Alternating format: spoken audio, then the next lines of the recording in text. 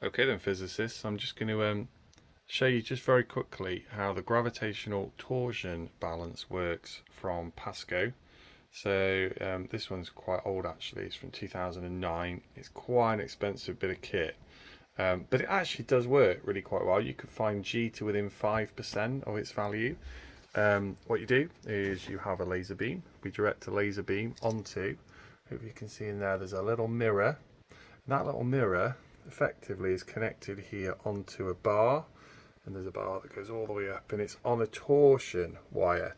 So the idea is that there's a little bit of force left or right, okay, on the wire, a restoring force. Now I've already unlocked it underneath, and effectively there's a little ball there, and you might see there's a little ball here on a bar, and that can wobble around effectively. If I give it a little movement here, you can see it now moving. It wobbles. It takes it a long time to settle down. Now what happens, I'll show you part of the instruction manual. So the instruction manual shows you an oscillation.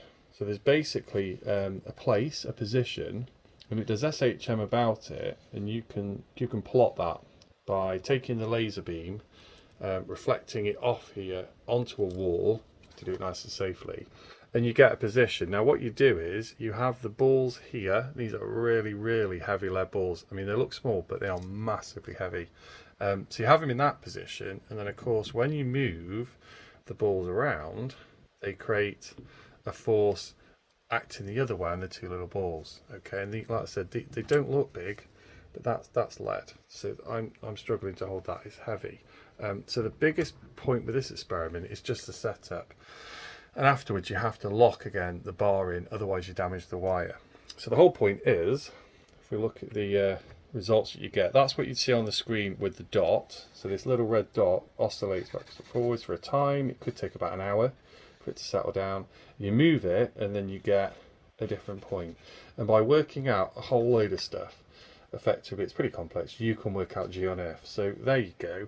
That's PASCO's gravitational torsion balance. Just like Cavendish's experiment, really very cool.